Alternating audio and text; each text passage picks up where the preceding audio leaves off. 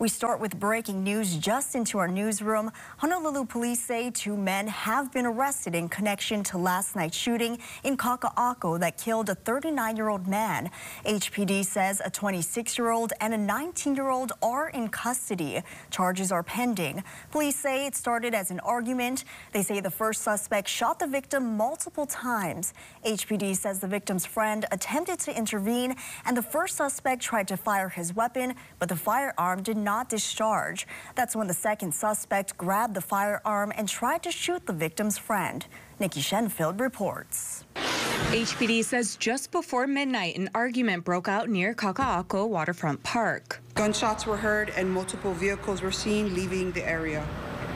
It was discovered that a 39-year-old male victim sustained multiple gunshot wounds. Police say he later died at the hospital. The suspect is described as a Polynesian male with long black curly hair, wearing a black t-shirt and jeans.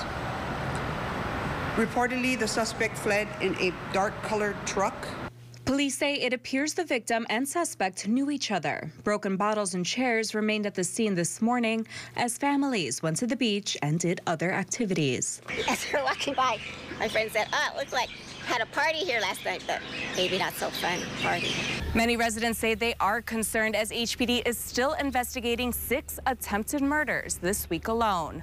One happened around 9:45 last night in Waikiki. Police say a 21-year-old was walking to his car when 4 men demanded his property.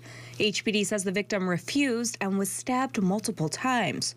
Police say the suspects are unknown and the victim is in serious but stable condition. Overall, crime in Hawaii is down for the last almost 30 years. Crime in the 90s was about twice what it is now. State data shows that there were 313 murders from 1990 to 1999, 182 in the early 2000s, and 190 up to 2019. There isn't data yet from the last 3 years, but Honolulu is at 18 homicides so far this year. Over the decades, firearms were used in less than half of these murders, followed by physical fighting and objects like knives. We really have a strict, gun law. But what that means is if people misuse and use guns in crimes, we will prosecute you. And that's a separate offense, using a firearm in the commission of a felony.